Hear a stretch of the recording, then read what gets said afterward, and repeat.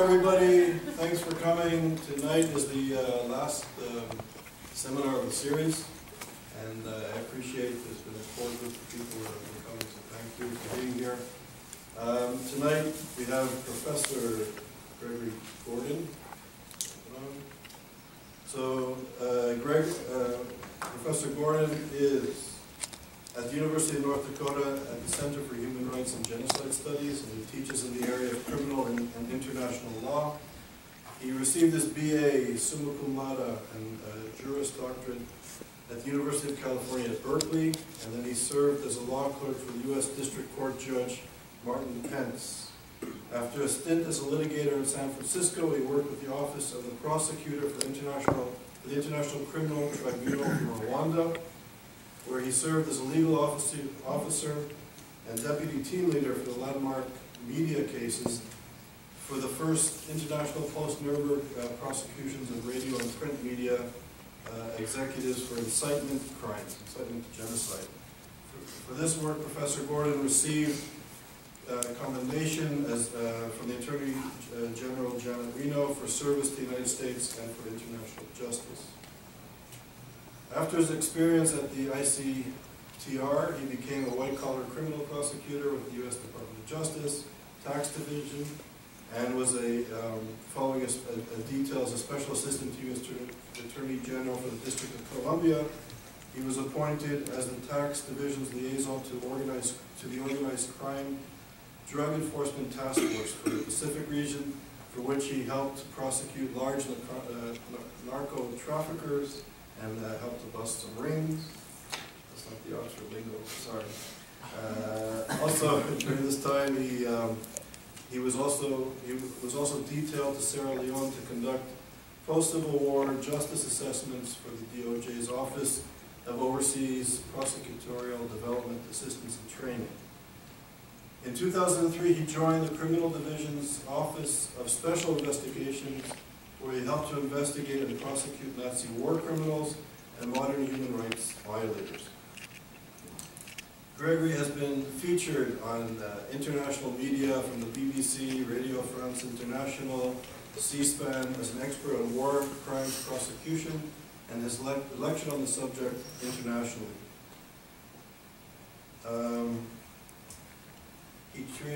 He also trained high-level federal prosecutors in Addis Ababa and Ethiopia at the request of the Ethiopian government, as well as in Cambodia and the extraordinary chambers of courts of Cambodia, and has trained judges and attorneys for trials of war crimes with the War Crimes Chamber of the Court in Bosnia and Herzegovina. His scholarship on international criminal law has been published in leading journals, academic journals, such as the Columbian Journal of Transnational Law, the Virginia Journal of International Law, and he has also presented his work at such institutions as Yale University, the Melbourne Law School, and literally throughout the world. Professor Gordon also co-wrote the U.S. Supreme Court brief of Holocaust and Darfur genocide survivors in the historical human rights case of Yusuf versus Samantar. He also represented the International League for Human Rights at the ICC Review Conference in Kampala, where the crimes of aggression was defined and operationalized.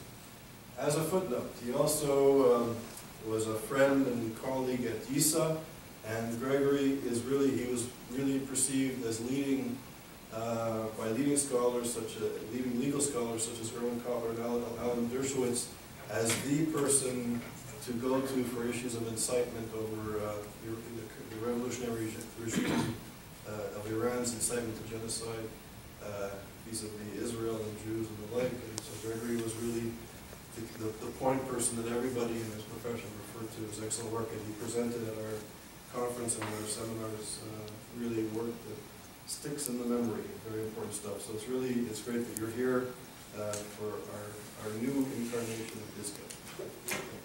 Thanks for coming. It's a nice introduction.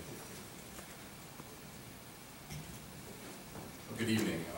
Thank you, Charles, for the nice introduction, and thanks to ISCAP and Gina Lorenz and the staff here at Harvard Law School for setting all this up.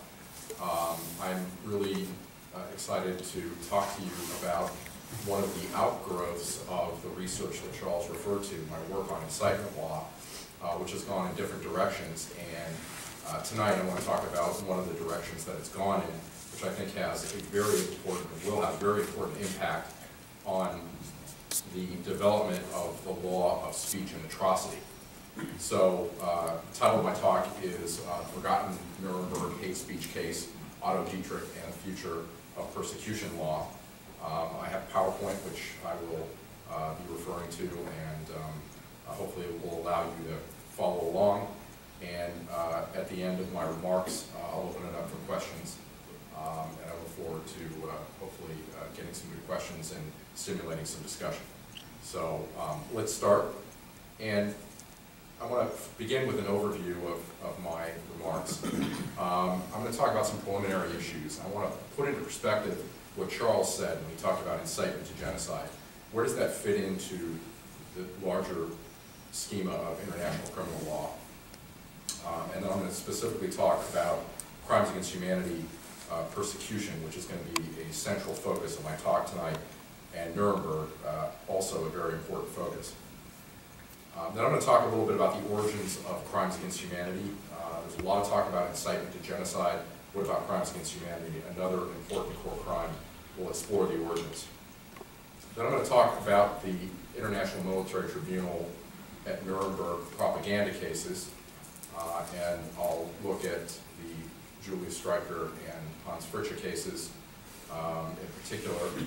And then I'll look at the Otto Dietrich case, which was among the subsequent Nuremberg trials after the International Military Tribunal. And then I'll turn to modern cases and talk about how the law has developed since Nuremberg. And I'll talk about a split regarding the crime of persecution between the two ad hoc tribunals, the International Criminal Tribunal for Rwanda and the International Criminal Tribunal for the former Yugoslavia, the ICTR and ICTY. And then I'll situate the Dietrich case again within that split, and we can understand why it's so important when we talk about the split. And then we can talk about what Dietrich might mean if we consider its holding going forward and how it might affect the way this split has occurred. Okay, so let's begin with what I promised would be an overview of the core crimes of international criminal law. There are three core crimes that involve gross human rights violations against civilians: war crimes, genocide, and crimes against humanity. I'm speaking generally here, but war crimes involve offenses committed by military personnel. I'm not going to talk about those in any depth tonight. Genocide involves an intent to destroy an entire group because of that group's characteristics, whether they be national, ethnic, racial, religious, etc., through certain acts, including murder, which is the one we most associate with it. And then crimes against humanity, which is going to be the main focus tonight, which involve a series of crimes: murder, rape, torture, deportation, persecution, among others, committed as part of a widespread or systematic attack against a civilian population. Okay, so we've got our core crimes down. Let me talk about how speech fits into those crimes, okay, because a big part of my scholarship and the focus tonight is going to be the intersection between speech and atrocity. The law of war, when I talk about war crimes, currently has no speech crimes per se that provide for liability for the speech itself. There are some indirect ways that perhaps speech is implicated, and I have a paper that was published last year where I propose a new crime of incitement to war crimes. That's beyond the scope of tonight's talk, but I just want to mention it so that you can understand where war crimes fits in. The one that you hear the most about, and in fact that I think in a way is talked about almost too loosely, and that everyone thinks has to be the crime that all speech-related crimes are shoehorned into, is incitement to commit genocide. Now, incitement to commit genocide is an inchoate crime. What does that mean? Well, it means that the crime is complete before the commission, if you will, of the target crime. So it's a, if you will, it's a pre-crime. Attempt is an inchoate crime. Conspiracy is an inchoate crime. With conspiracy, for example, it's the agreement to commit the crime that is being charged, not the target crime itself, even though that can also be charged. With incitement to commit genocide, it's not necessarily the genocide itself that's being charged, it's the speech that was meant to provoke acts of genocide. And so because the target acts don't necessarily have to be committed, that means that incitement is an encoded crime. And it involves a direct and public exhortation with the intent to destroy, same intent as genocide, in whole or in part a national, ethnic, racial, or religious group as such. Again, liability may be incurred without simultaneous or consequent violence. Its first priority is to punish speech before it can lead to genocide. Okay, so we heard a lot about incitement to genocide. This gives you some sense of what it is. Now, in the realm of crimes against humanity, which is one of these three core crimes, there is a crime that no one seems to ever talk about, at least in common circles. And it's hate speech, which is not necessarily uttered with an intent to destroy a group. Because incitement to commit genocide is a very narrow crime. It's a crime that seeks destruction of a group because of its identity. This crime of persecution is communicated as part of a widespread or systematic attack against the civilian population. And it does, again, does not involve intent to destroy the group. So in a way it's easier to prove, and I'll explain that that's very significant later on toward the end of my talk. Okay, so now we have our core crimes and we have the speech crimes that sort of fit within the framework of those core crimes. Let's move on and talk about how, and again, this is just an introduction, but how crimes against humanity, persecution, and hate speech have been treated by the modern ad hoc tribunals. As I mentioned, there's a split, and I'll explore the split in greater depth later, but there's a split in the jurisprudence regarding whether hate speech, not explicitly calling for violence, can satisfy the conduct element of crimes against humanity persecution. The Rwandan cases, right, the cases arising out of the Rwandan genocide, say yes. Why? The speech itself deprives victim group members of fundamental rights. It excludes them from society, both socially and ultimately physically, and therefore it doesn't matter whether the speech calls for violence. Hate speech, in the context of crimes against humanity, can constitute persecution. Jurisprudence arising out of the Balkan atrocities says no. Hate speech not explicitly calling for violence on its own should not satisfy the conduct requirement because it does not rise to the same level of gravity as the other enumerated crimes against humanity. And I'm going to look with you at the statutes that will contain those crimes against humanity, but things like I mentioned before, murder, rape, those sorts of things, this does not rise to that level, therefore it should not be criminalized. Okay, we're continuing with our preliminaries here. The issues that I think come up that need to be resolved and that I'm going to explore with you tonight are what can the Nuremberg cases, the older cases, teach us perhaps to help resolve the split between the ICTR and the ICTY. All right?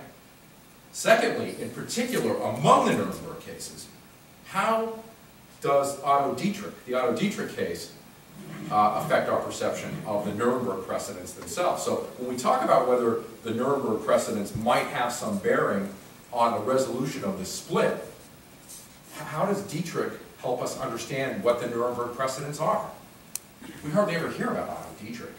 I'm going to talk about that in a little bit, but and then once we consider that, we can, I think, look toward the future and decide how the Dietrich case might affect development of persecution law. Okay? So those are the issues that I want to explore with you.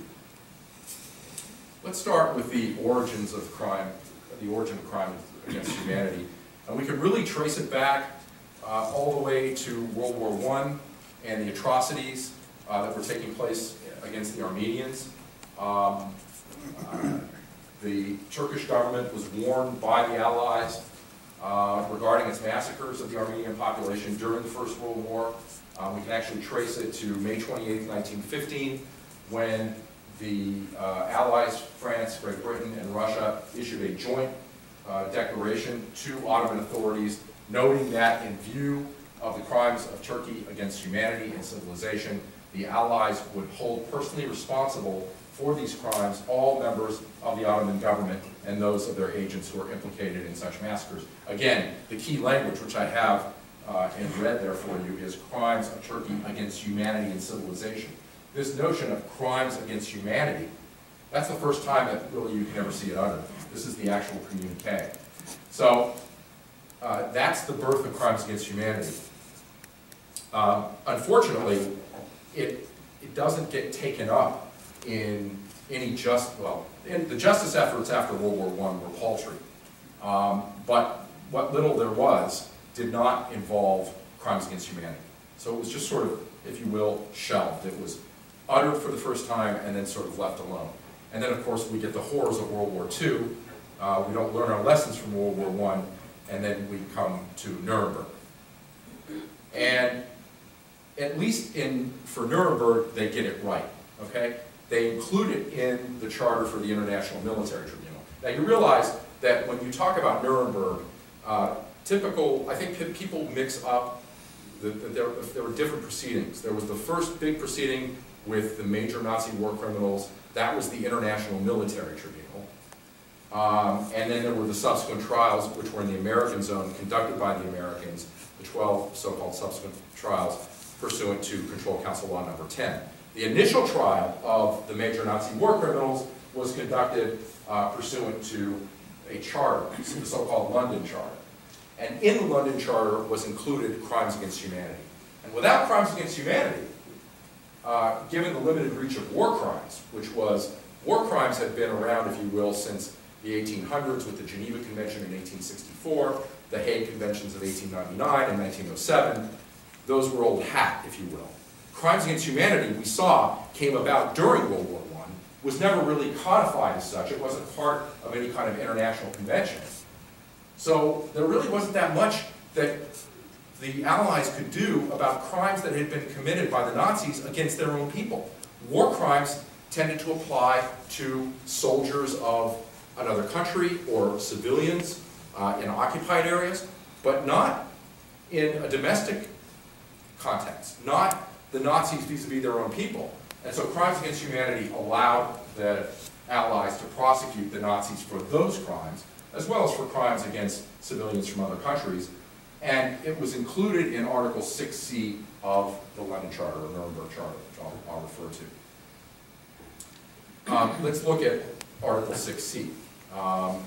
Murder, extermination, enslavement, deportation, and other inhumane acts committed against any civilian population before or during the war, or persecution on political, racial, or religious grounds in execution of or in connection with any crime within the jurisdiction of the tribunal, whether or not in violation of the law of the country where perpetrated. And of course, you know, this language, whether or not in violation of the law of the country where perpetrated, is key in the sense that that's what permits the Allies to prosecute German crimes against their own people.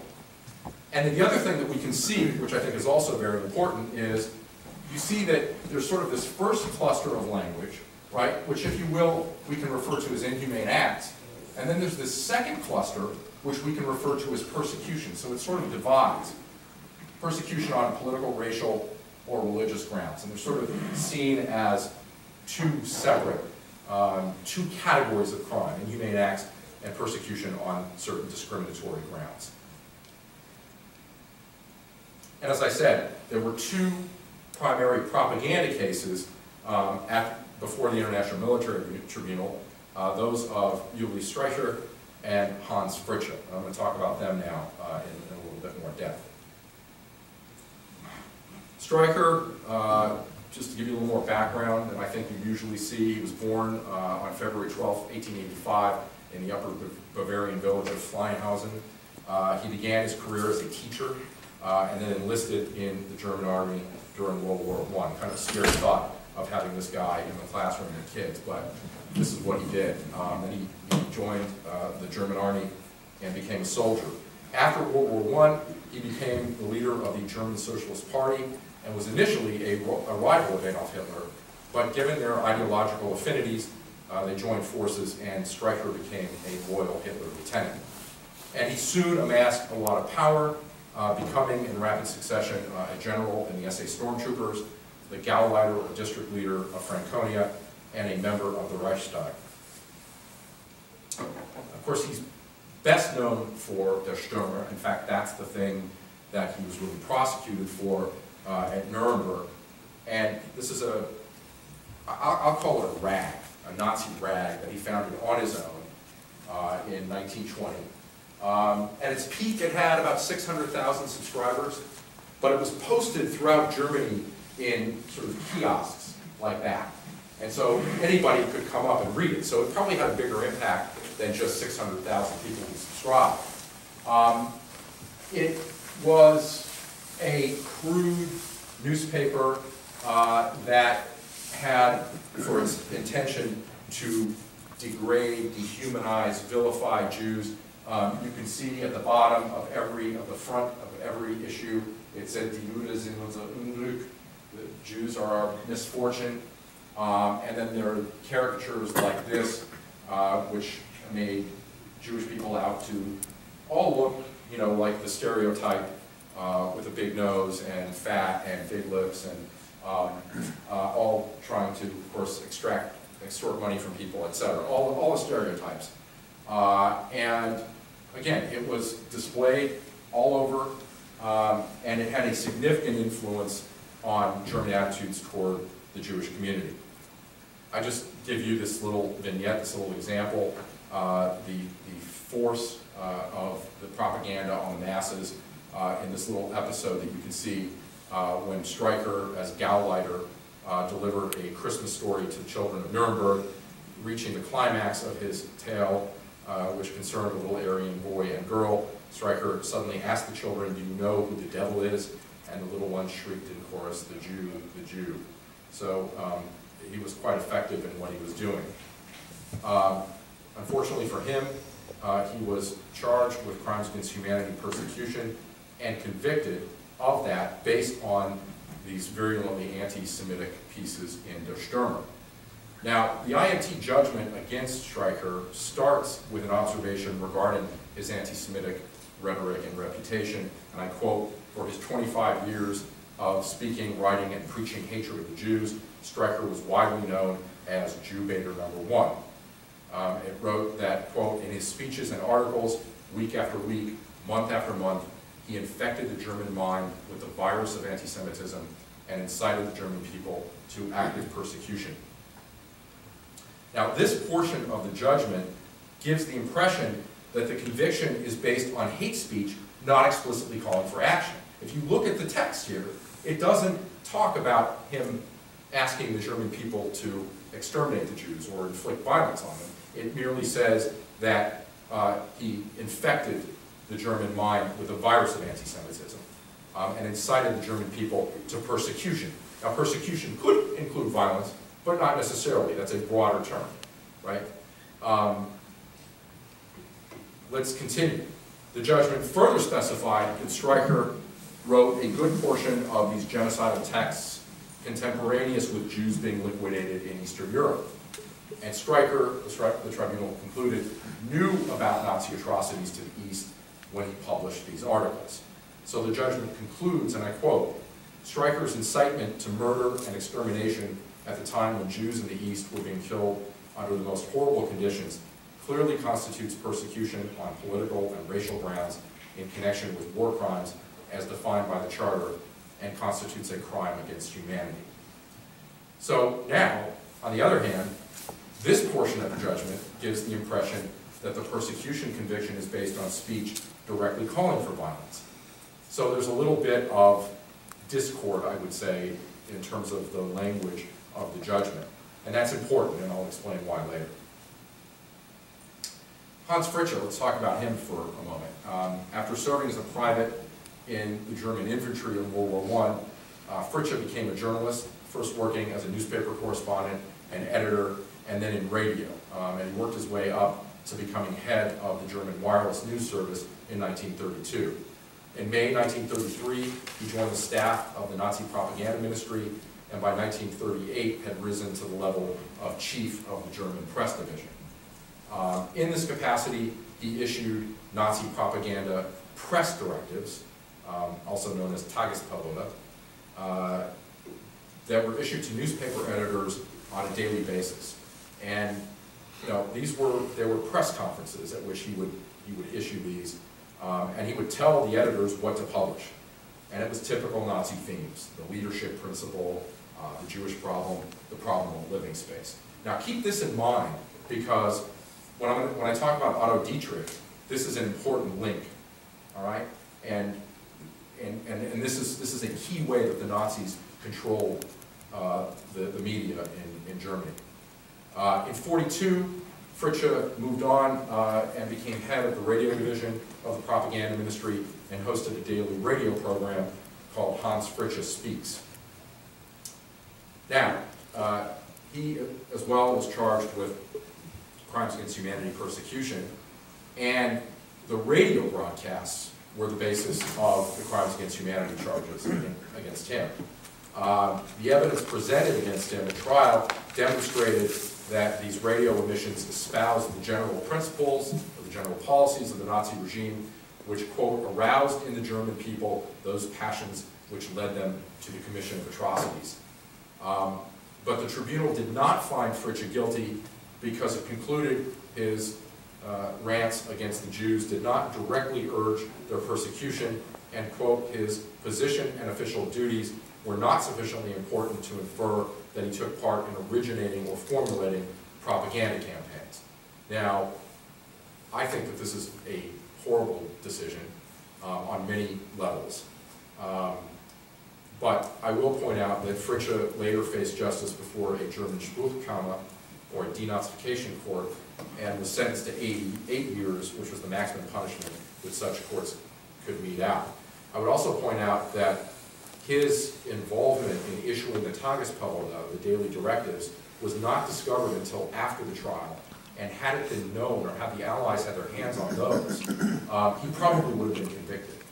The other thing is that he was one of two people that the Soviets had who they thought were big war criminals, and so there was a political aspect to his being in the dock in the big trial.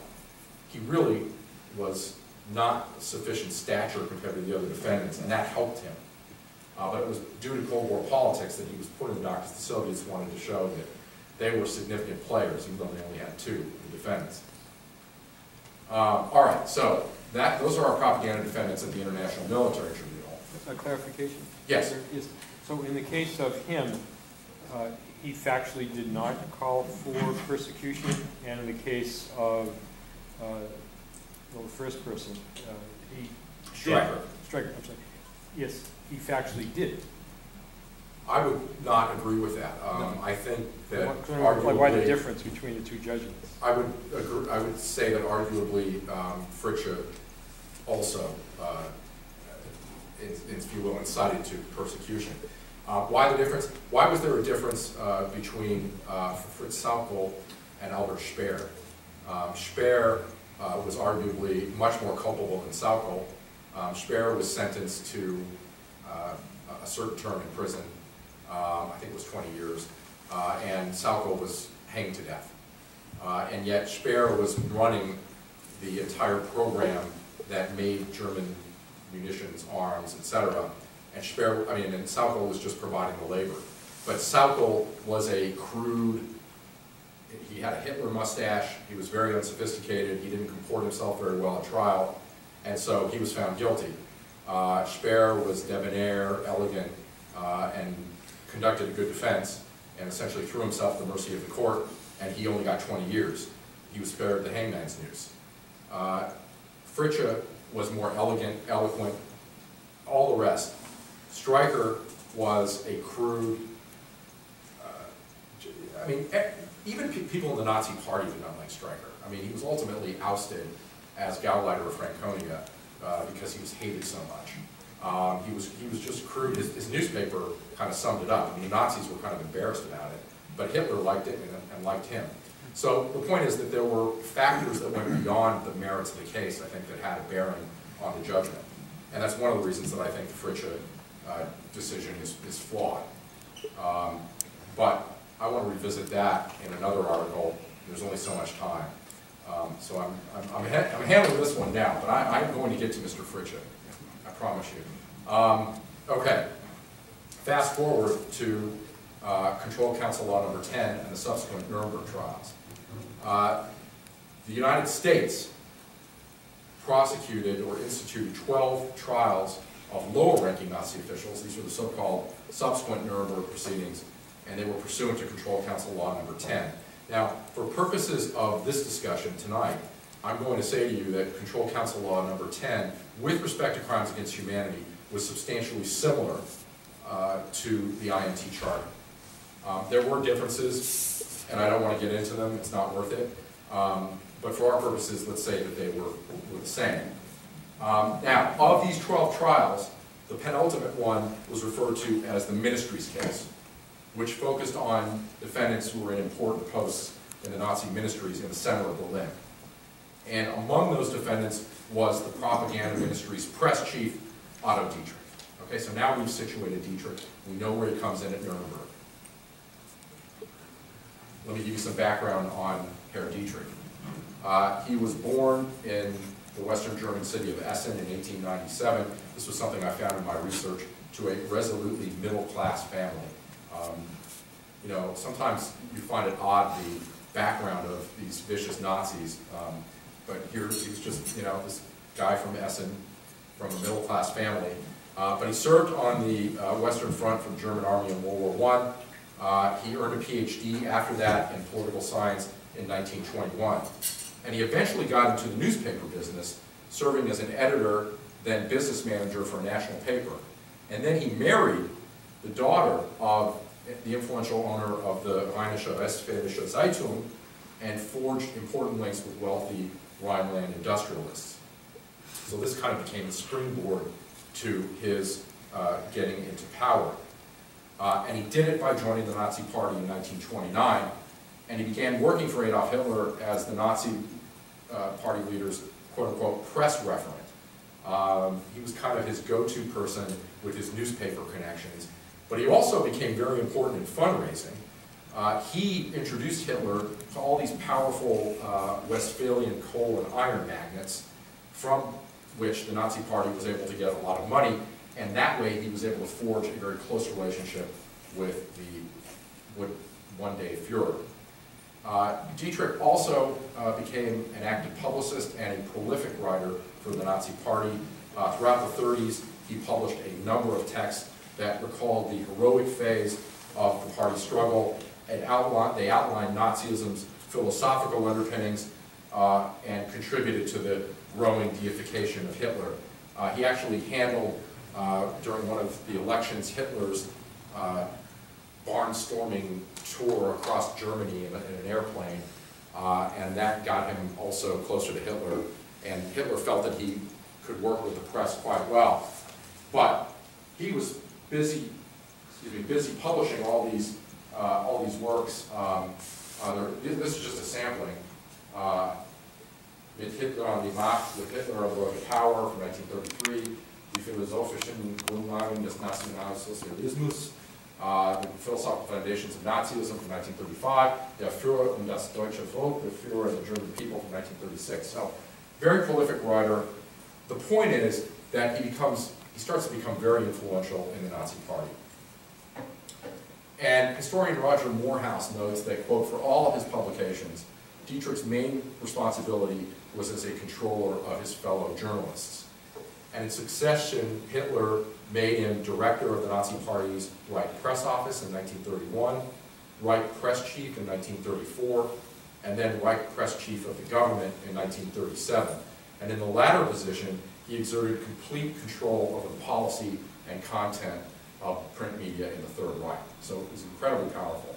And his control was exerted in two primary ways. First of all, through the daily press directives, or the Tagespolice, which I spoke of in connection with Fritzsche. Remember I told you to hold on to that thought as we come back to it? He was the one who controlled that. Fritzsche was under him. He should have been the one who was in the dock in the first trial, because Fritsch did it for a time, but he had other people doing it for him. And then secondly, through the editorial control law, which allowed him to operate courts that removed and or punished editors who failed to toe the Nazi ideological line. So he had incredible power. He also, I mean, as if that was not enough power, he also controlled all the newspaper material that was read by Adolf Hitler.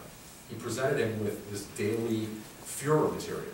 So all the newspapers that Hitler read, Dietrich selected, all the articles. So he had a tremendous amount of power in this regard. And this is reflected in his growing stature within the Nazi Party. He was promoted throughout. In 1933, he was selected for membership in the exclusive party cabinet members, which was a group which included the highest strata of Nazi leaders such as Himmler, Goebbels, and Hess. He also became a powerful leader within the SS. He joined in 1932. He was assigned to Himmler's staff in 1936 and eventually rose to the elite rank of SS Obergruppenführer. Within this rank was an exclusive list of elite SS men, at the top of which was Himmler himself at number 1. And to give you a sense of how powerful Dietrich was within the entire SS power structure, he was number 21. So again, he was really becoming quite the figure in the Nazi Party. And of course, if you're going to become successful in the Nazi Party, it means that you're going to have a large hand in persecution of the Jews. And although he was formally subordinate to Goebbels, because Goebbels was the propaganda minister, Dietrich had this special close relationship with Hitler, and it permitted him to go over Goebbels' head whenever he wanted. So he was essentially operating his own fiefdom within the propaganda ministry. And I quote Nuremberg prosecutor Alexander Hardy, that Dietrich, quote, exploited his various positions of power and his constant intimacy with the Führer to disseminate the principal doctrines of the Nazi conspirators. And Hardy goes on to specify Dietrich's significant role in the conditioning of the German people for persecution of the Jews. Quote, it was Dietrich, whose nickname is the Poison Pen, who led the press propaganda phases of the program, which incited hatred and conditioned public opinion for mass persecutions on political, racial, and religious grounds. Heretofore, Dietrich's role has been ignored by historians, but actually he, more than anyone else, was responsible for presenting to the German people the justification for liquidating the Jews. Dietrich had at his disposal not only Streicher's paper, but more than 3,000 other publications in the newspaper field and 4,000 publications in the periodical field, with a circulation of better than 30 million to disseminate anti-Semitism in a vastly more comprehensive manner, and he did just that. So I found that this is a very powerful passage giving you a sense of Dietrich's role in the final solution. It was quite significant. Toward the end of the war, Hitler and Dietrich had a falling out over propaganda tactics, and Dietrich was placed on indefinite leave. And in the chaotic aftermath of the war, he remained hidden at first, but was eventually caught. And given the timing of his arrest and being technically subordinate to Goebbels, I think it was more the timing of his arrest than anything else. He was not tried in the first proceeding, the IMT, of the major war criminals, which ended up being significant, I think. Instead, as I say, he was one of the defendants in the Ministry's case. And I wanted to give you a sense of the Ministry's case indictment, and especially specifically how it relates to Dietrich. So we can see that we've got 8 counts, and count 1 is crimes against peace, count 2, conspiracy to commit crimes against peace, count 3, war crimes. Let me skip over counts 4 and 5. Count 6 is again war crimes and crimes against humanity, and then count 7, war crimes and crimes against humanity. Count 8, membership in criminal organizations. Now, 4 and 5 I want to point out, because 4 is crimes against humanity, and I've given you sort of the way that these were styled in the indictment. This was styled crimes against humanity, atrocities and offenses committed against German nationals. What's up? My laser's kind of acting up here. But I think you can see because it's highlighted. Against German nationals on political, racial, and religious grounds from 1933 to 1939. Count 5 is war crimes and crimes against humanity style war crimes and crimes against humanity, atrocities and offenses committed against civilian population. Now count 4, in my opinion, is, if you will, pure crimes against humanity. If you look at the other counts, they're mixed in with other things, but not only is this crimes against humanity, but it smacks of persecution because it says that the crimes against humanity were on political, racial, and religious grounds. And remember, when we looked at crimes against humanity in the INT Charter, I showed you how it was bifurcated in terms of terrible acts and then persecution, and I said that the persecution was on discriminatory grounds. Those were the grounds. So this directly links to persecution. Why do I spend so much time emphasizing counts 4 and counts 5? Well, let me just say that not every defendant was indicted on every count of the indictment in the ministry's case. Dietrich himself was indicted only with respect to count 1, crimes against peace, count 3, war crimes, and then counts 4 and 5, and then count 8. Now, if you look at this, when we're talking about crimes against humanity, and in particular persecution, it's really counts 4 and 5 are the ones that are relevant, the ones that he was indicted on. And let me tell you that count 4, which as I said, seems like it's the most likely candidate for crimes against humanity persecution, that was dismissed by the tribunal prior to judgment because it focused on pre-war conduct. And let me just say that the tribunals at Nuremberg were a little spooked by crimes against humanity because it was a relatively recent vintage, and if it didn't have a connection to the war, they were leery of finding a crime. But, you know, count 4 really looks like it's the persecution count. So you'll understand why I'm focusing on this in a moment. But Dietrich's conviction is on count 5. And count 5 doesn't seem like it's focused as much on persecution. But it's the count that he was convicted on in relation to his media activity and hate speech. Again, it's styled war crimes and crimes against humanity, atrocities and offenses committed against civilian population. So it seems to encompass different kinds of conduct.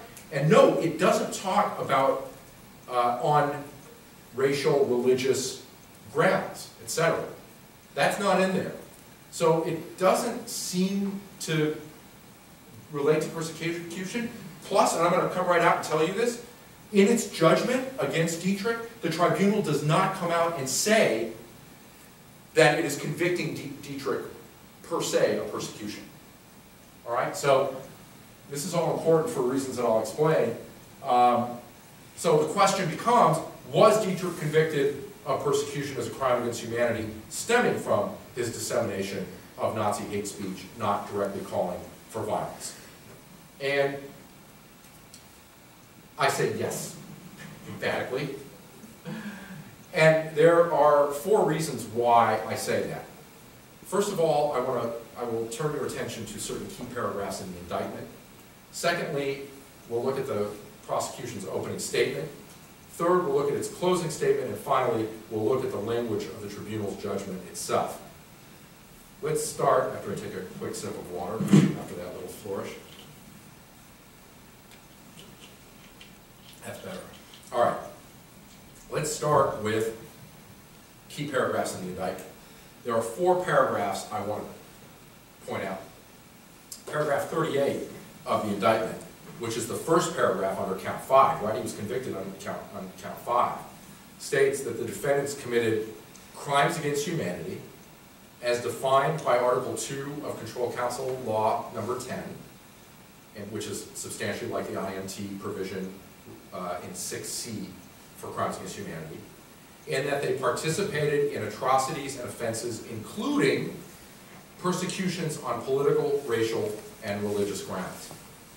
Paragraph 39 specifies that the defendants created, formulated and disseminated inflammatory teachings which incited the Germans to the active persecution of political and racial undesirables. Paragraph 46 focuses this specifically on Dietrich's hate speech, noting that in relation to the program to exterminate the Jews, Dietrich and the other specified defendants, quote, presented to the German people the rationale and justification for and the impetus to mass slaughter. Paragraph 48 goes on to declare that in execution of this program, the defendant Dietrich conditioned public opinion to accept this program. This comes directly from the indictment. Let's look for a moment at the prosecution's opening statement. The prosecution's opening statement makes this point explicitly, and I quote, "The war crimes and crimes against humanity charged in the indictment fall into three broad categories. First, there are war crimes committed in the actual course of hostilities or against members of the armed forces of countries at war with Germany. These are set forth in count 3 of the indictment. Second, there are crimes committed chiefly against civilians in the course of and as part of the German occupation of countries overrun by the Wehrmacht. These include various crimes set forth in count 5 of the indictment, the charges of plunder and spoliation in count 6, and the charges pertaining to slave labor in count 7. Many of the crimes in the second category constitute, at one and the same time, war crimes as defined in paragraph 1b and crimes against humanity as defined in paragraph 1c of Article 2 of Law Number 10. Third, and you see that I have this in italics, there are crimes committed against civilian populations in the course of persecution on political, racial, and religious grounds. Such crimes, when committed prior to the actual initiation of Germany's invasion and aggressive wars, are set forth in count 4 of the indictment, which you know was dismissed. When committed thereafter, i.e. once the war started, they are charged in count 5. So this is telling us that count 4 and count 5 are essentially the same with respect to crimes against humanity, except that count 5 is post-war, count 4 is pre-war. Or I should say count 5 is post-initiation of the war. Sorry for that confusion. And I finish with the crimes described in count 4 accordingly are charged only as crimes against humanity. Those charged in count 5, for the most part, constitute at one and the same time war crimes and crimes against humanity. So this clarifies greatly what's in the indictment, and I submit to you what's in the judgment. The closing, in my opinion, if there was any doubt, erases it completely. So in the closing, with respect to persecution, the prosecution stressed that Dietrich's criminal responsibility arose from his conditioning the German people to embrace persecution of the Jews. Noting that, like Streicher, Dietrich, quote, infected the German mind with the virus of anti-Semitism and incited the German people to active persecution, end quote, the prosecution pointed out that Dietrich's influence was even further reaching. Again, Streicher's paper, Der Stürmer, at its peak boasted a circulation of only 600,000, but the prosecution stressed Dietrich had at his disposal not only Streicher's paper, but more than 3,000 other publications with a circulation of better than 3 million. It sounds like he's quoting Hardy. And I don't know if Hardy said 30 million. 30, so we've got a discrepancy, and it could be my typo, so I apologize. The prosecution went on, and I quote, "The evidence shows the character and intensity of the anti-Semitic directives released by the defendant Dietrich during the period to which the INT referred in passing judgment on Streicher." So, this, in my opinion, tells us that we were dealing with the, if you will, part of Streicher dealing with infecting the German mind with the virus of anti-Semitism that conditions them to take on the final solution. And this is, I think, put in pointed relief when the prosecution concludes that Dietrich, quote, directed the press to present to the people certain themes such as the leadership principle, the Jewish problem, the problem of living space, or other standard Nazi ideas which served as a conditioned precedent in tempting the masses of German people to each aggression. Now, of course, the pièce de résistance, the denouement of all this is the judgment itself. And I say most significantly in the judgment, the tribunal found Dietrich guilty on count 5 based on his conditioning the German people for the final solution. And I quote, "It is thus clear that a well thought out, oft-repeated, persistent campaign to arouse the hatred of the German people against Jews was fostered and directed by the press department and its press chief, Dietrich. That part, or much of this may have been inspired by Goebbels, is undoubtedly true, but Dietrich approved and authorized every release. The only reason for this campaign was to blunt the sensibilities of the people regarding the campaign of persecution and murder which was being carried out. These press and periodical directives were not mere political polemics. They were not aimless expressions of anti-Semitism, and they were not designed only to unite the German people in the war effort. Their clear and expressed purpose was to enrage the German people against the Jews, to justify the measures taken and to be taken against them, and to subdue any doubts which might arise as to the justice of measures of racial persecution to which Jews were to be subjected. By them, Dietrich consciously implemented, and by furnishing the excuses and justifications, participated in the crimes against humanity regarding Jews." Now, that's the most important part of the judgment. We don't see anything in there about Dietrich calling the people to commit acts of violence. That's not in there. This is about conditioning. So, my reflections on this is that although the tribunal does not use the word persecution, quote unquote, in the last sentence, it's clear that Dietrich's crimes against humanity's conviction is nevertheless based on persecution.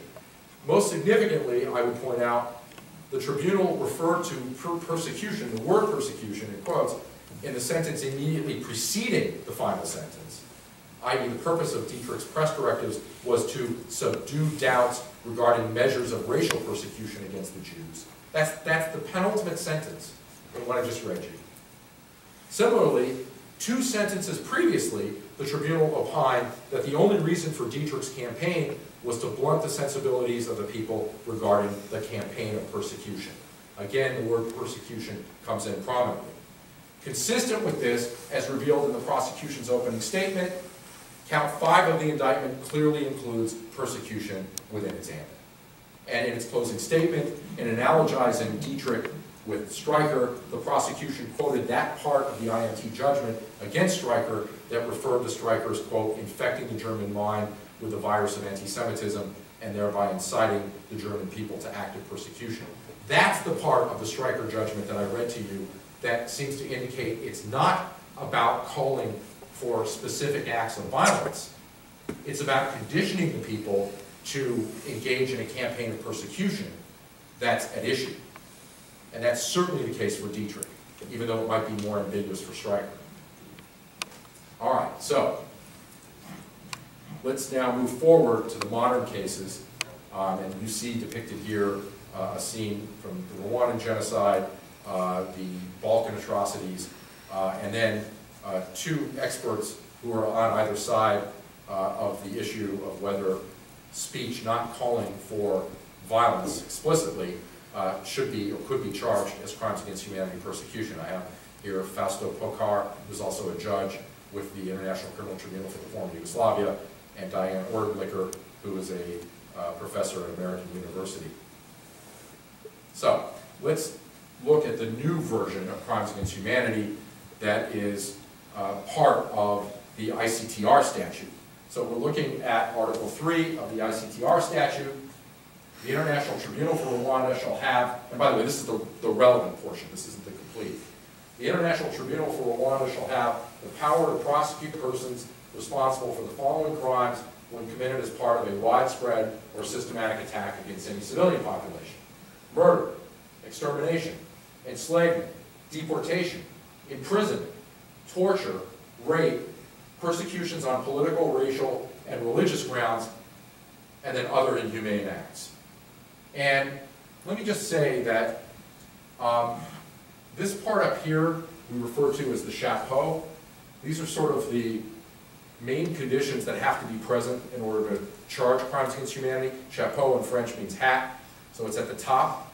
And then these here are the enumerated acts that are committed if within the context of the chapeau.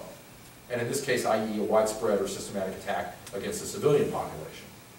Now, for our purposes, I would say that this statute is roughly comparable to Article 5 of the ICTY statute, which is the Crimes Against Humanity provision for the ICTY, and Article 7 of the International Criminal Court statute, which is also the Crimes Against Humanity provision. Okay? So, again, for purposes of this talk, I'm not going to list out the specific details of those statutes. Suffice to say that the key point is a widespread or systematic attack against the civilian population. Okay? And these enumerated acts here.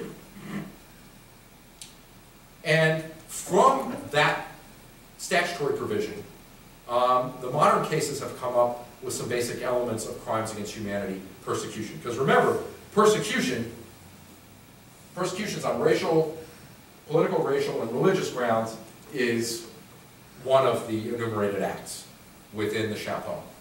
Or if the chapeau is there, pursuant to which a crimes against humanity charge can be made out. So, what are the basic elements of persecution? Certain acts, again, such as murder, rape, or persecution, committed as part of a widespread or systematic attack against the civilian population. Secondly, the defendant must know that his act is part of a widespread or systematic attack on a civilian population and pursuant to some kind of policy or plan.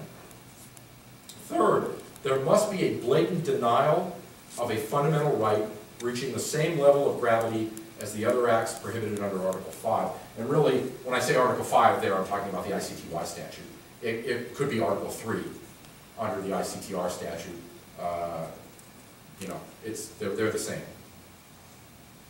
for our purposes. And then fourth, that denial of a fundamental right must be based on discriminatory grounds. And you saw the discriminatory grounds a moment ago when I listed them out under persecution. Okay, so these are our basic elements that we need to show within crimes against humanity persecution. So we've got a couple of key cases from the ICTR. Prosecutor versus Georges Rougiou from 2000, where the court or the tribunal found that discriminatory verbal attacks on Tutsis gave rise to crimes against humanity persecution because it deprived the Tutsis of the fundamental rights to life, liberty, and basic humanity enjoyed by members of wider society. And in the media case from 2003, these are both cases that I worked on when I was at the tribunal, crimes against humanity persecution was found to be proved via speech where it was committed without the speaker explicitly calling for violence. Notice how I've been talking about whether or not the speaker explicitly called for violence? Well, we're kind of coming to the point of this talk where we see the rubber meeting the road, okay? The ICTR is saying it doesn't matter, that the words themselves attack the victims. They were not merely a medium through which to encourage others to perpetrate acts of violence independent of the words. The words themselves constituted the deprivation of the fundamental right. Remember, that was one of the elements that I mentioned. So, and in support, both cases cite to that portion of Streicher dealing with infecting the German mind with a virus of anti-Semitism. And I don't think that's a coincidence, right? I mean, that's consistent with there being no calls directly for violence. So we have a definite position that's been taken by the ICTR at this point. Let's now turn to the ICTY, and there we look at Prosecutor versus Kordich. This was a Bosnian Croat politician who was charged with crimes against humanity persecution based on, and I quote from the indictment, encouraging, instigating, and promoting hatred as part of an ethnic cleansing campaign against Muslims. And the Kordich trial chamber did not find that the speech at issue could amount to persecution because it was mere hate speech without a direct call for violence. And as a result, it was not equal in gravity to the other crimes against humanity acts. Remember, one of the elements, one of the 4 elements that I pointed out, is that it be equal in gravity. I said Article 5, and this is exactly on point because that was from the ICTY statute.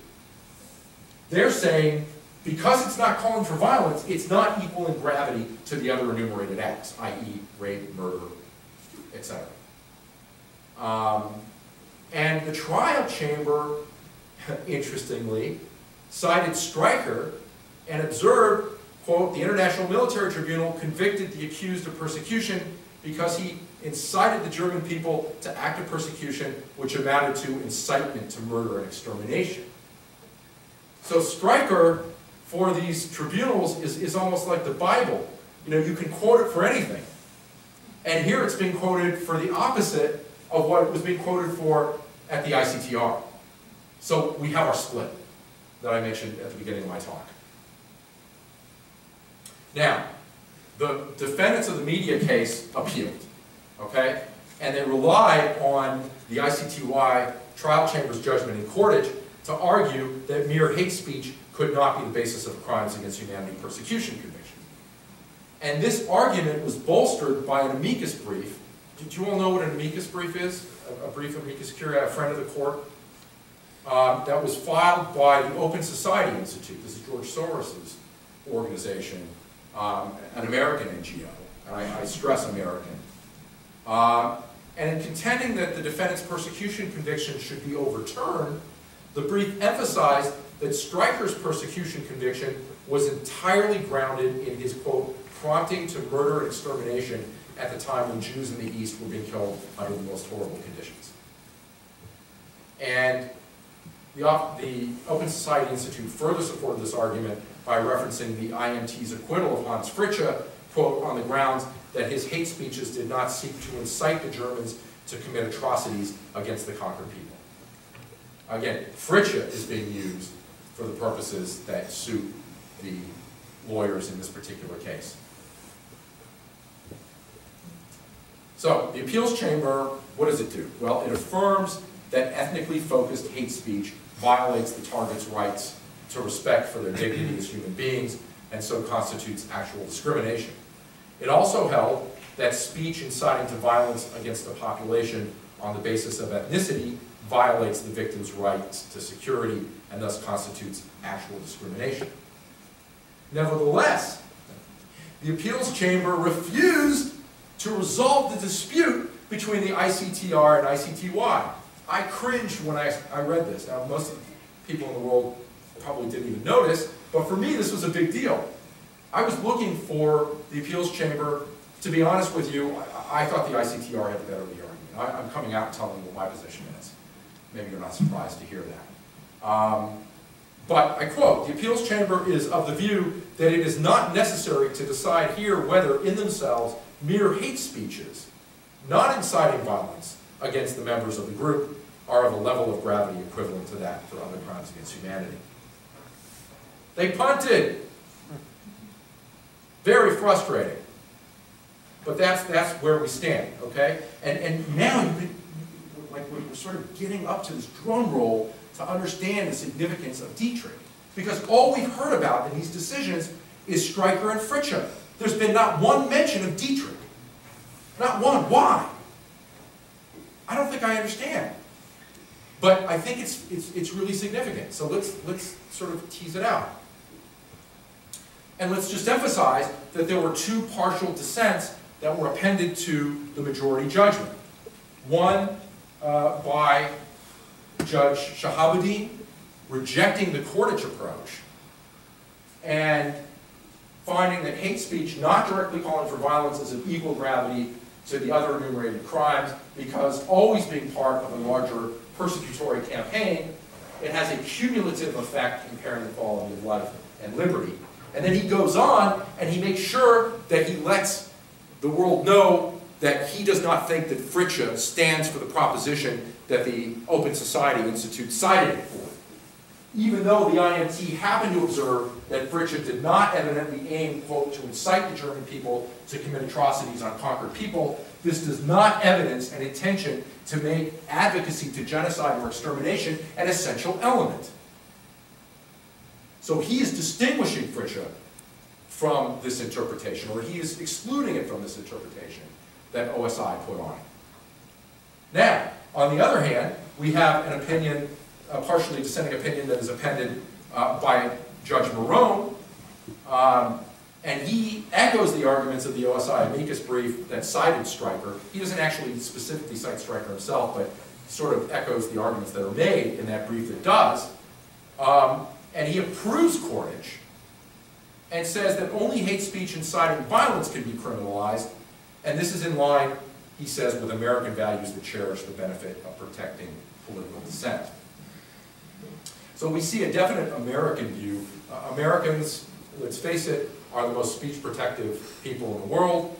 Our First Amendment is incredibly speech-protective, and I think Judge Marone's opinion reflects that, as does the amicus brief of the Open Society Institute.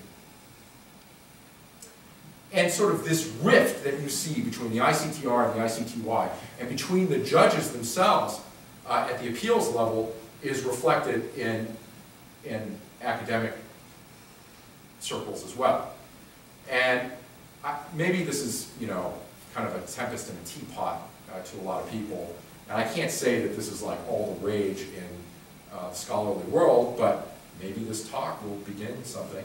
And I also have an article that I just published, or it's about to be published, in the Vanderbilt Journal of Transnational Law called Hate Speech and Persecution, a Contextual Approach, where I take on Professor Diana Wertlinker, although in that article I cite her in a footnote. For the paper that I'm running for this, she's above the line. So we're going to be going mano a mano here, Professor Wertlinker and I. And I think the world of you, Professor Wertlinker, if you see this. You're a great scholar. But I just happen to disagree with you. And, you know, I'm going to quote you now.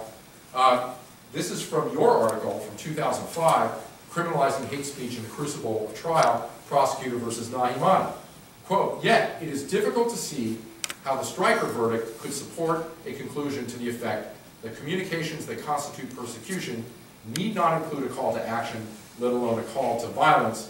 Although the IMT did not clearly enunciate the elements of persecution as a crime against humanity, its conviction of Stryker and acquittal of Fritzsche strongly suggest that the tribunal was prepared to judge a defendant guilty of persecution as a crime against humanity based upon his expressive activity only when he intentionally urged listeners to commit atrocities."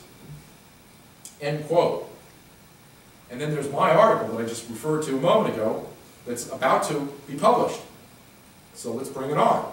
The ICTR's interpretation of Stryker can be supported. In other words, that the defendant was convicted of crimes against humanity persecution, first of all, for anti-Semitic writings that significantly predated the extermination of Jews in the 1940s, and secondly, based at least in substantial part on Stryker's injecting a poison into the minds of the Germans, which caused them to follow the National Socialist policy of Jewish persecution.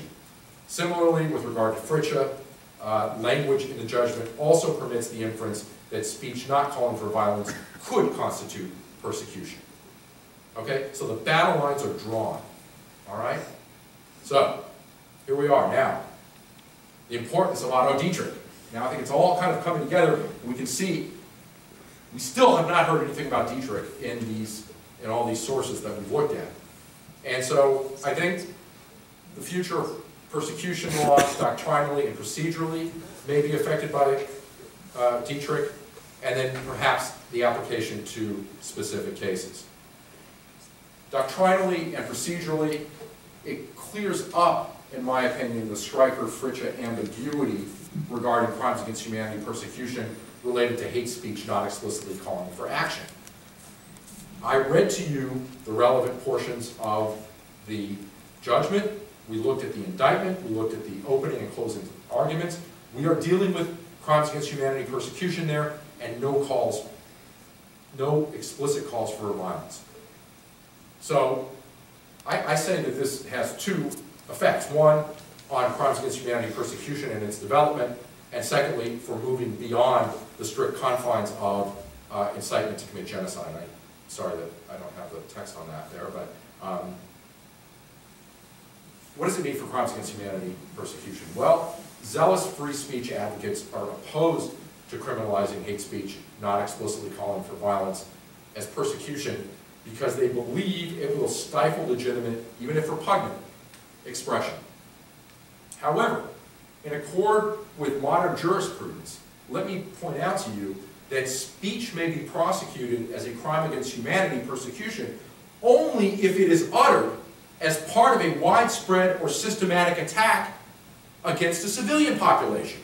The speech has got to be uttered as part of that. And remember, when we looked at the elements, the defendant has to know that the speech is part of that. This is not the kind of free expression that we value, that we cherish here in this country. Empirically, these are government attacks. These are government-led attacks where the channels of communication are monopolized by the state and dissenting voices cannot be heard. In fact, at the International Criminal Court, this has to be pursuant to an organizational policy. And empirically, as I say, it's going most likely to be a state. United States First Amendment jurisprudence is premised on the notion of the marketplace of ideas. If the marketplace of ideas is functioning properly, then no matter how repulsive an idea might be, in the marketplace it can be countered by another idea. I submit to you, and the premise of this then is that the truth will out, that the population will appreciate what the real story is, and that the population thereby will be more engaged. This will promote democracy. It will increase on an individual level self-actualization. And I believe all that.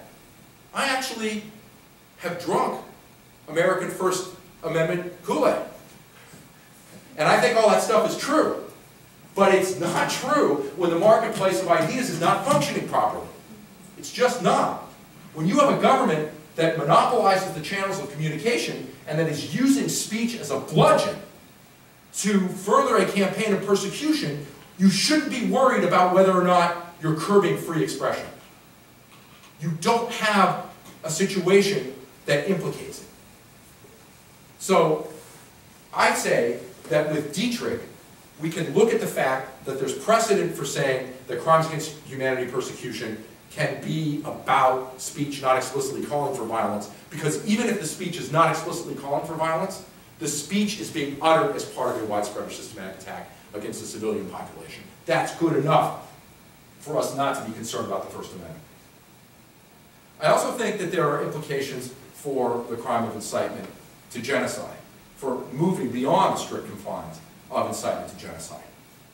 Even were such speech prosecuted as incitement to genocide, as opposed to crimes against humanity persecution, it still might end up going unpunished. Genocide has a dual intent. I should say incitement to commit genocide has a dual intent. First of all, to provoke another to commit genocide, and secondly, to commit the underlying genocide itself. And that means the intent to destroy in whole or in part a national, ethnic, racial, or religious group as such, and that intent is notoriously difficult to prove. With that narrow focus on specifically seeking destruction, it's really hard to prove. Now, on the other hand, the mens rea for crimes against humanity persecution requires demonstrating mere knowledge of the widespread or systematic attack. Knowledge is not as difficult to prove as intent. And secondly, a discriminatory intent, but not an intent to destroy, in whole or in part, a group. So there's no question that this mental element is easier to prove for prosecutors than genocidal intent. And so this could make prosecution of truly legitimate atrocity speech much more feasible. And then I'll conclude with specific cases where we could imagine that this could be applicable today. And I'm not going to go through all the elements and talk to you about the details of these cases, but just to give you a sense of why this might be applicable. As we speak right now, there is violence being perpetrated against Muslims by the majority Buddhist community in Burma or Myanmar, based on speech that, in my paper I point out, does not explicitly call for violence. And yet there have been massacres of Muslims and massive displacements of them. And that potentially could not be prosecuted if we have a regime wherein crimes against humanity persecution cannot be charged because there are no explicit calls for violence. With respect to Iranian hate speech against Israelis, which Charles talked about being sort of one of my areas of expertise, let's face it, a lot of that is focused on Mahmoud Ahmadinejad. Mahmoud Ahmadinejad is not going to be president of Iran for very much longer. There are going to be elections in June. He'll be out. In the meantime, there are plenty of other Iranian leaders who are engaging in this kind of hate speech toward Israelis, dehumanizing them, calling them cancers and equating them to animals and all kinds of terrible things. Not necessarily explicitly calling for violence. Now, why does it apply if we're talking about a widespread or systematic attack against the civilian population? Well, if we can show, and I think there's ample grounds for believing, that there's a connection, for example, between the rocket attacks that Hamas is engaging in against Israel, and which I would argue constitutes a widespread or systematic attack against the civilian population. We know that Israeli civilians have been murdered as a result of these rocket attacks, and there's been all kinds of other damage and displacement as a result of them. And we can show, what I submit to you would have to be a very strong link between the Iranians and those attacks and the Iranian speech, both chronologically and, if you will, logistically, then perhaps a persecution charge, if we could get into a court, and that's a whole other story. As I've pointed out in my scholarship elsewhere, it's not likely, given the current geopolitical environment, that the Iranians, their leaders, would be brought, say, before the International Criminal Court. It would have to be via Security Council resolution, and I think with China and the Russians there, that's just not likely. But it's worth at least talking about and understanding that having another arrow in the quiver for legally dealing with these horrible incidents of hate speech is a good thing. Other cases that we can think of, the post-election violence in Kenya, for which trials are due to occur at some point this year. Joshua Arap Sang has been charged with crimes against humanity, but I don't believe he's been charged. He was a radio announcer who engaged in all kinds of inflammatory speech in the aftermath of the 2007 election in Kenya. But maybe because of this ambiguity regarding crimes against humanity persecution and whether there needs to be a direct call for violence, he hasn't been charged with that. Similarly, in Côte d'Ivoire, President Laurent Gbagbo has been charged with crimes against humanity persecution. And I'm pretty sure that in the post-election violence in 2010 in the Ivory Coast, that the radio was being used by Gbagbo's people to incite, and whether there were direct calls to violence against the opponents of Gbagbo, in other words, the supporters of current President Alassane Ouattara, don't know for sure, but it's a situation where there may be, and that again led to many deaths and other crimes against humanity, and or at least other acts of persecution. And so again, having the standard of speech that doesn't necessarily directly call for violence as a prosecutable offense within crimes against humanity persecution could be extremely helpful to prosecutors in those cases. And my whole area of scholarship is about finding ways to stop violence before it happens. And because speech and atrocity always go hand in hand, I submit to you that finding ways to prosecute criminal speech could help quite a bit.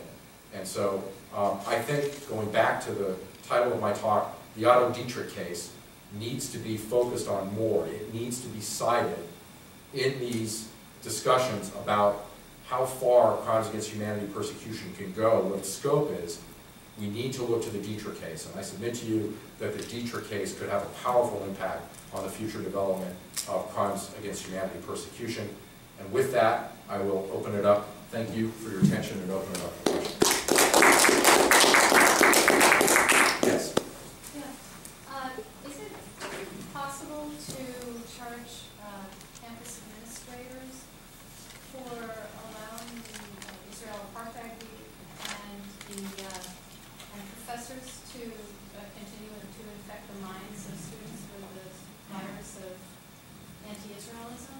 it's going to apply in this context because it's not leading to atrocities. It's not leading to the kind of campaign persecution that I think is at issue in these cases. Now, does it mean that it's proper? Does it mean that there might not be other legal avenues to deal with it? I would think that there should be. I know that this is an issue that the Brandeis Center works on quite a bit, and I know they explore legal avenues, but it's not through this. Now, if it rises to a level of a persecutory campaign that is going on at a national level, then I think that it gets implicated. But I think the principles are there, and I think that it certainly would be within the proper, I'd say within the proper context, it could be cited, but I don't think it's going to lead to legal action. Yes, ma'am. I was surprised to hear you say that the incumbency of Ahmadinejad would be ending soon, and therefore his statements about the destruction of Israel, and clearly has said it in the past, not only hate speech, but to follow up the hate speech which is destroying Israel, that in itself should have been cause for international alarm and case against it. Well, you know what? I mean, I was getting toward the end of my remarks, and I could have also added, I didn't want to spend too much time, I could have also added that there's been some debate about how to translate what he said. And there are people who say, well, he didn't actually say that Israel should be wiped off the map. There are other ways. He said it should be taken away from the page of time or something like that. I mean, there are other interpretations that have been offered. Let's say that there's enough to raise reasonable doubt in that regard. With this other charge, you don't have to worry about that.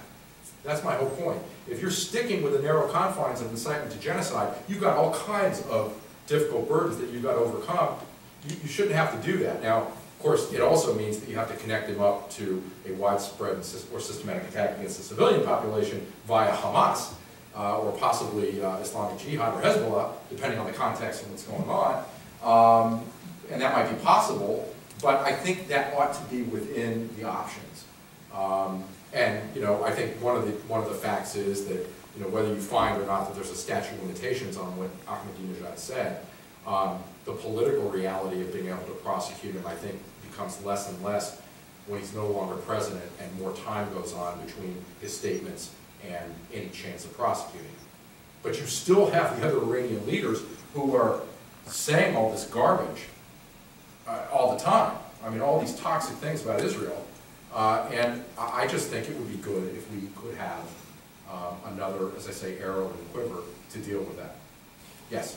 I'm curious about applying this to Arab television that on a daily basis uses language against Jews that's quite similar to what the Nazi regime used in their propaganda. Right. So, and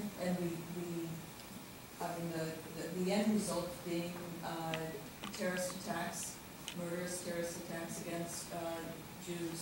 So, has anyone had this kind of conversation or discussion about whether it can be applied to the propaganda, the genocidal propaganda on Arab television? Again, it's funny. I don't think you have to use the word genocidal, and be careful, because if you want to use this charge that I'm talking about, crimes against humanity, persecution, it doesn't have to be genocidal. Okay, so I withdraw the genocidal, yeah, but the... Right, but the hate speech that doesn't necessarily directly call for violence. If you can prove that it's being uttered as part of a widespread or systematic attack against the civilian population, yes.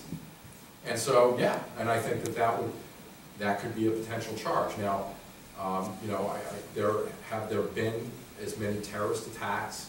Because I think what you're talking about comes from the Palestinian Authority, right? Well, Palestinian Media Watch records Palestinian television, but it's from but PA. Memory does Arab outside of the Palestinian TV. We have evidence from both on a regular basis. When you say both, what do you mean? General Arab television, and also whether it comes from Egypt or Saudi Arabia. Well, yeah, but you're trying to link it up to terrorist attacks. So if were you talking about the Palestinian Authority before? I'm talking about Palestinian TV, so they're, right. Of course. But coming from the Palestinian Authority. Yeah. Okay, so what you have to do is link up what's happening in the Palestinian Authority in terms of organization of a widespread or systematic attack against the civilian population and speech. And if you can do that, this is available. Charles. So, two quick questions. So I don't think it's an issue of Ahmadinejad. I'm not a lawyer, so forgive me for being ignorant when I speak to you. I'm not a lawyer. Actually, you should a legal scholar. You should be thanked for it. A lawyer and a legal scholar. So I don't know exactly what I'm speaking about in terms of legality and international law. No worries. But in terms of the Iranian revolutionary regime, Ahmadinejad is an actor that believes and is fitting into a very specific context laid out by the regime. Ayatollah Khomeini, as he came to power in 1979, wrote a book. The first 6 or 7 pages is dedicated to his understanding of Israel, the Jews, and the Zionists, and he basically calls for their liquidation. And the regime, as far as I'm aware, studying the ideology and their policies, are committed to it, at least rhetorically. I agree with you. I think it's embedded. I think it's ingrained in the regime. Okay, their nuclear weapons program, I would argue there's a link between this rhetoric and this ideology and what they're out to achieve, I would argue. Now, I've argued it too. I know. So now, here's the thing.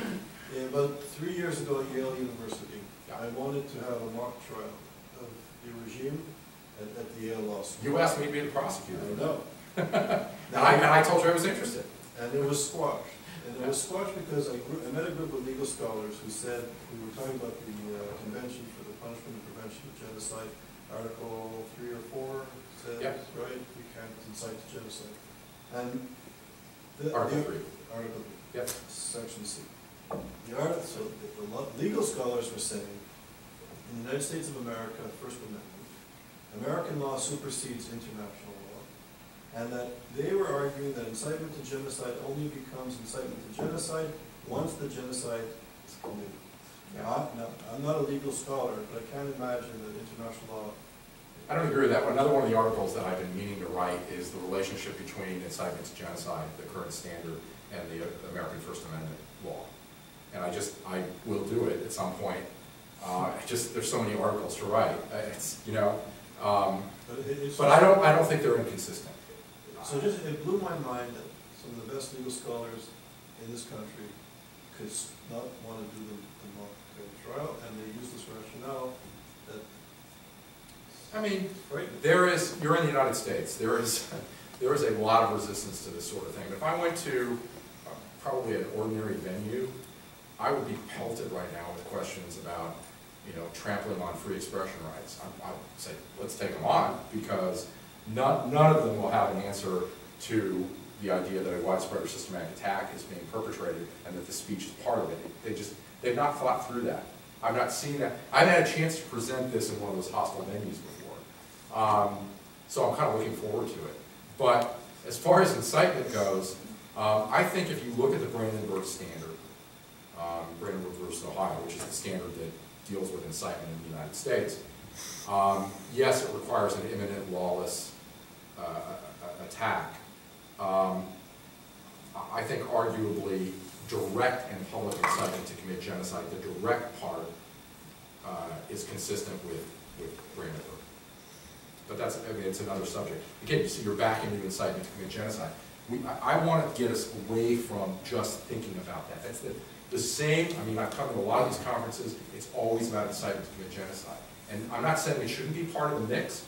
I'm just saying it's important to add this, because I think it's implicated. And I appreciate that, we still have to talk about incitement in the case of the Iranians. But let's also talk about this. Yes? So I have two questions that pertain to your speech. First of all, thank you so much for coming. It was an excellent presentation. The first being, I'm curious to hear your thoughts about the film last year that came out, Denigrating Islam, which was sort of used as an excuse for the attack in Benghazi. And so how does your theory on future law or prosecution of sort of hate speech that doesn't necessarily incite genocide, but maybe used as an excuse for it, or attacks on embassies? So I'm curious to hear what your thoughts were on that, and particularly how it was used as a justification. I'll take that one and you can ask a follow-up question. Sure, or whatever. I had some friends who said, you've got to write an op-ed when that film came out. And all right. This, the New York Times will publish you on this and you should write it. And I thought about it and I thought, I don't really know that my scholarship is implicated by that, because it's a it's kind of a unique situation. It doesn't rise to the level of, say, a persecutory campaign. Do I think it could be part of a persecutory campaign? Yes, I do. It's something that I could see as being, a constituent part of it. And I thought about it, and I thought about running, and I could say, well, this could be part of it, but I thought I would be going a little bit too far afield, because that wasn't really specifically what people were worried about. And of course, First Amendment concerns came up. But, there are domestic laws. Keep in mind, we're talking about international law here, so when the woman asked me, the first question I got, what about what's going on campuses in the United States? There are domestic laws that at that point apply. The international jurisdiction is just not there. I don't think those rise to the level of international crimes. Remember when I told you, what makes it an international crime is the chapeau. That's why I'm glad I showed you what the chapeau meant. The chapeau, the enumerated acts, those are domestic crimes. And you saw that persecution was among them. Those are just domestic crimes. What makes it an international crime where there is international jurisdiction is the chapeau. And the chapeau is a widespread or systematic attack against the civilian population. I don't think you have that in the Benghazi case. I don't think you have that in the individual campus situations that you're talking about. But it's nice, people want to say, God, this sounds great, Why don't we use this in this situation or that situation? Because there are all these times when we feel frustrated about hate speech being used, and even if there's no violence, it's still pretty hard to swallow. Now,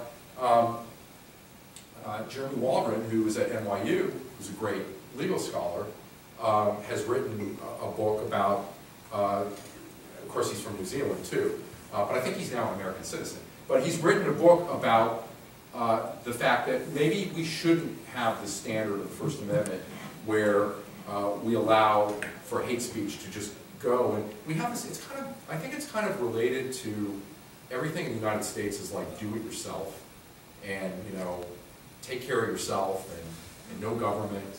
And there's this whole sort of libertarian philosophy in the United States. And the idea with speech is, well, good speech can counter bad speech. So if you're the victim of that bad speech, well, too bad. You're going to have to take your lumps, and you're going to have to go out in the marketplace of ideas, and you're going to have to just deal with it yourself. And I know I said that I had drunk the American First Amendment Kool-Aid, and I have to a certain extent, but Waldron gives a wonderful example in his book about a child who is walking with her father and sees some horrible racist epithet that applies to her, and she's only 6 or 7 years old, but she can read and she understands what it means. Should she be subjected to that? Maybe not. Maybe there's an idea, and I think there's kind of an analogy that's made with people who allow, it's almost like, it's like strict liability. If you're going to allow into the stream of commerce things that poison and kill and maim and injure people, that you should be responsible for them. Well, there's maybe an analogy for what we allow into the stream of expression. I don't know. Those are tough questions, and they're not what I was here to talk about tonight. I realize that they are related in certain ways, but like I said, those are domestic issues. This is an international criminal law issue that does have freedom of expression implications as well, but that's as far as it goes. And you had a follow-up question. Yeah, so a question more pertaining to your presentation in itself.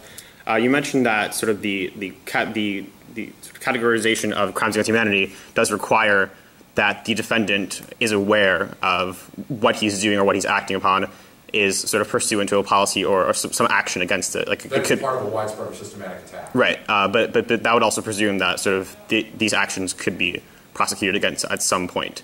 So, but wouldn't the Nuremberg trials in themselves, wouldn't that be the paradigm of ex post facto law, in that the perpetrators of the crimes against humanity and of the genocide against Jews in Nazi Germany were not aware of what they were doing, or were not aware at the time that what they were doing was necessarily prosecutable in court. And also the fact that Germany was not a signatory and did not consent to having the IMT. So how does that affect your theory, if at all? In two ways, I can respond to you. First of all, your question implies that the defendant had a legal knowledge, i.e. that his acts would be, or that the widespread or systematic attack is against the law, and that's not, that's not in any way read into these statutes. It's just an awareness of the fact that there is a widespread attack taking place.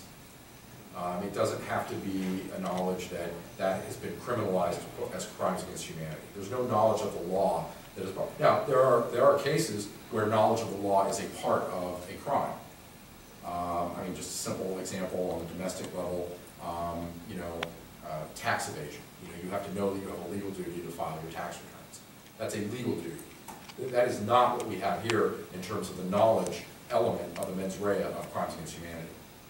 Second, my second point is that, well, let's even assume that that applied to Nuremberg, because Nuremberg didn't have the widespread or systematic attack as part of the chapeau.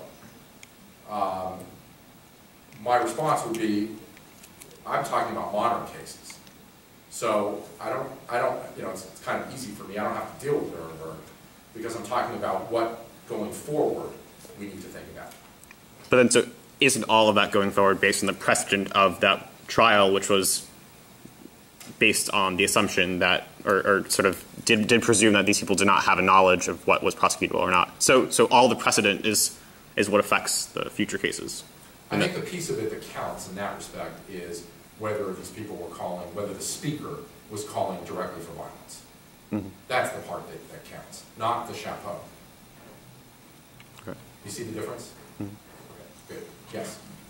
Yes, great presentation, very content dense. So I may have missed something. No problem. I'm a law professor, sorry. That's okay. I realized that Susan Benish went first. She was I think she's a law professor, so maybe it's good that you bookended us this year. I don't know. When it comes to the ICTR and ICTY decisions, just to clarify, there was no reference to Dietrich in either of them? That's correct. None. How come? It's a good question. I think because Dietrich is not clear. So they knew of it. But I don't even know that they knew of it. I just don't know that they wanted to wade into those waters because it doesn't, no one talks about Dietrich really as being crimes against humanity persecution. When you see commentary on it, it's crimes against humanity. He was convicted of crimes against humanity and no one goes further. And so, whereas the IMT decisions specifically talk about crimes against humanity persecution. So hey, this is what I'm supposed to be doing as a legal scholar. I found an area that nobody's touched, which is cool. I mean, it was a eureka moment for me. This is what I'm supposed to be doing. I'm not rehashing the same things over and over again. I'm looking for new ground. That's kind of what I meant about just talking about incitement to genocide with Ahmadinejad over and over again. It's been said. We've covered it as far as the legal principles go. But there's still new ground to be open in this area. And I think this is what it is. And the courts just haven't gotten there yet. Yes? Broader question. I really enjoyed your lecture, by the way. Thank you. My question is, do you feel that civilians and political leaders should be held in the same regard? That's a great question. And it does come up in international criminal law quite a bit. The jurisprudence has separated them with respect to certain crimes, or at least modes of criminal responsibility. So, for example, what's known as superior responsibility is divided in terms of the standard that's applied between civilians and military. And for civilians, a greater degree of control has to be shown. It's not presumed as it is for military personnel. And so it depends on what you're looking at. But I would think that that there are civilians who can be in a position de facto of exercising authority where their liability could come into question. And so you have to look at it on a case-by-case basis, and you have to look at the specific doctrines that might be involved, such as command responsibility or superior responsibility. Yeah, it's a good question, and it can come up. Yes? Freedom is the classical one, of course, limiting freedom of speech is yelling fire, in a crowded theater. Sure, that's do harm. Justice Holmes's great analogy Yeah, in Schenck. by generalizing that, if there's a probability that your audience will listen to you, then incitement to violence can be a crime and is not covered by freedom of speech. That is, freedom of speech is limited by the fact that it shouldn't do any harm, and even if it's true. And so yelling fire in the theater means that what you say does great harm. And in general, I think in the same building, maybe in the nearby room, we heard that generalized that your speech cannot be effective or cannot be perceived to be effective to actually encouraging people to do violence or crime.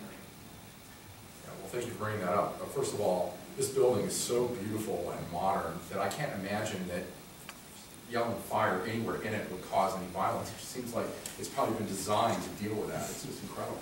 I'm glad we were able to have the talk here. In all seriousness, getting to the merits of what you said, that's the Brandenburg standard that I was talking about. Is it intended to produce imminent lawless violence, and is it reasonably likely to produce imminent lawless violence? That's the standard. And so that goes. That was a progression. I mean, within American First Amendment jurisprudence, going from the clear and present danger test, eventually to the Brandenburg standard that I just mentioned to you from 1968, 1969. Interesting to note that the military has a different standard. In the military, they still use the clear and present danger test. So in the military, it's less speech protective. So when I wrote my article on incitement to war crimes, that came up when I talked about freedom of expression problems. So it was really interesting to note that. But yes, generally that's the standard that we use here in the United States. You've got this look of like, I'm the authority here, like you need to call on me because this is not related to a question about my lecture. No, it's related to the question. Oh, it is? Okay. I thought this was like, we have to wrap it up pretty soon. We have time. Okay, great. Yes. Oh, just a quick question about your point pertaining to your theory and kind of applying that to war and the laws of modern warfare. Do you think that sort of the new jurisprudence tying to hate speech, does that or will that apply to preemptive or preventative warfare? For example, take the case of Israel and Iran. Would Israel be justified, had Iran not bombed the embassy in Brazil, would Israel be justified in attacking Iran preemptively, or would that be considered preventative because it just hates speech or speech to incite, as opposed to actively building takes on their borders or other such physical measures? So basically, do you think your theory sort of applies directly to warfare or not? Well, I can say, and I think we're back to the incitement piece, but in my article on Ahmadinejad and incitement from 2008, I actually in a footnote dealt with that issue and said that because nuclear weapons were involved, that perhaps we could consider imminence a little bit differently from normal. But of course, that gets you to the whole preemptive Bush doctrine, quote unquote. And lest there be any doubt, I mean, I suppose I shouldn't do this in the middle of an academic talk, but I'm a dyed-in-the-wool liberal, believe it or not. It's just that I'm an Israel supporter, and for whatever reason, I think that they're not incompatible. I guess the reason I say all that is because, of course, there was a lot of controversy about the Bush doctrine. And I myself have some issues with it. I think the U.S. has much too easily and readily trampled on international law, or at least did during the Bush administration. And I'd rather see the United States be a leader in international law. I think that's our traditional position, and that's what makes me proud to be an American. Upholding the rule of law around the world and being a leader and not a country that undermines the rule of law. So that said, I do think it's worth noting that we're talking about nuclear weapons here. And so I think the calculus with respect to speech, if you're applying the Brandenburg standard, which is what we're talking about, I do think it's worth considering that you're dealing with nuclear weapons. To what degree, I don't know, it's just a footnote. I haven't thought through it enough. I haven't worked it out, but I do have concerns about it. And I just want to say that, and I don't have a definite position on it. I have a question that's related to these two questions. Yeah, sure. The Holmes dealing firearm theater, when was that ruling? Well, you know, and I said Schenck, and it may have been Abrams, but like, you know, 1919. Okay, so now, nearly a century later, Yeah, the theater is the internet. right, It's no longer the local Yeah. place down the road where they're showing a film. right, The internet,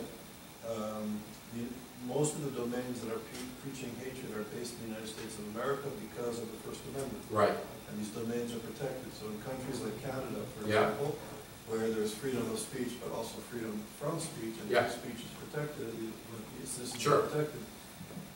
How can the United States, given the Constitution and the First Amendment, become an enforcer of international law and stop the spread of hatred? They are the purveyors in the world of hatred. Here's how, and I think, this is in my humble opinion, perhaps we have to realize that the internet is not analogous to the marketplace of ideas.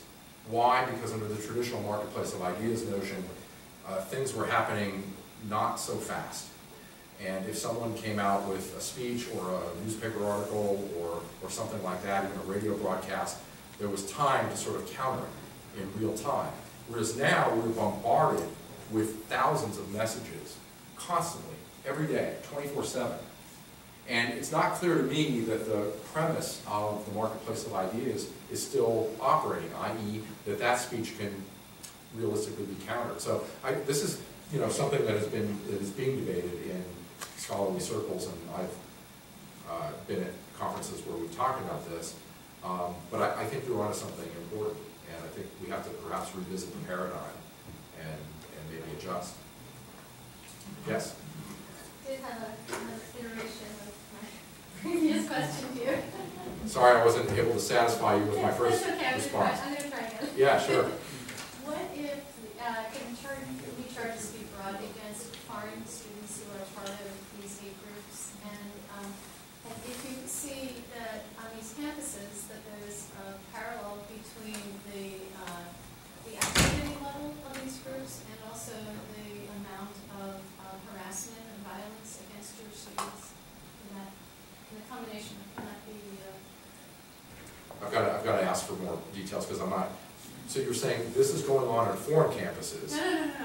If there are foreign students in U.S. campuses, okay, got it. can they charges be brought against those students for hate speech?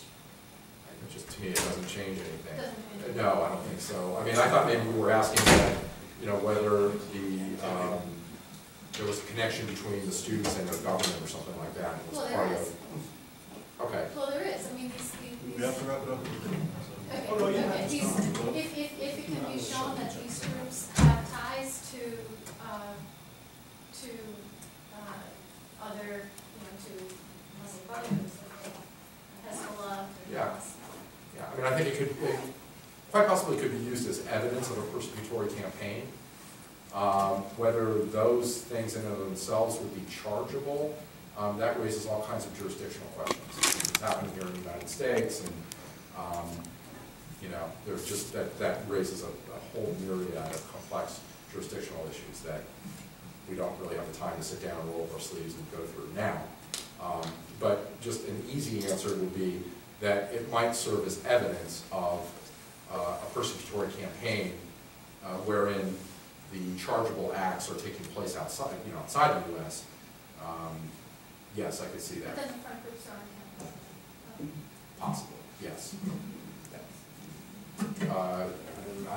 Now he's acting in the role of the administrator, telling me that we have to wrap it up. Freedom of speech. So, yeah, the freedom of speech is, I think this is just because Charles is ready to call it a night, and that's fine. I really appreciated these great questions. I think we answered, hopefully all of the important ones that you have. So thank you so much for your attention, and thanks for having me here tonight. And thank